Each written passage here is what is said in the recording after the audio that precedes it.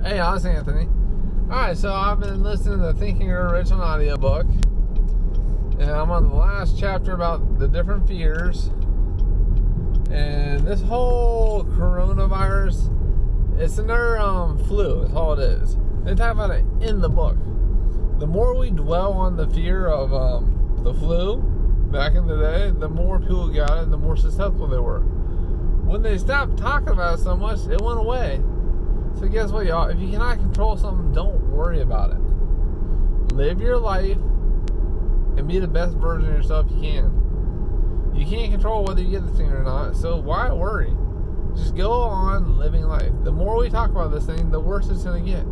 Stop dwelling on it and stop talking about it in the news, and it'll probably go away.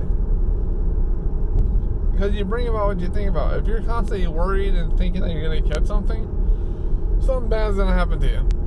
Now you just go on living your life just like, how many people have you heard they're given like 2 or 3 years to live, and then 10 years later they're still living? They kept living their lives. They didn't do anything special. They didn't get some magical cure.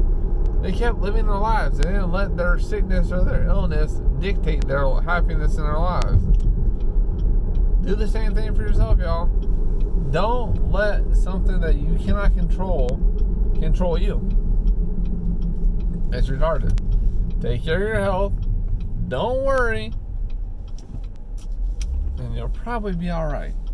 How do you think so many doctors that are around so many different sick people who are contagious with spreadable diseases stay healthy? They know it. They're not worried about catching it. Stop worrying and start living.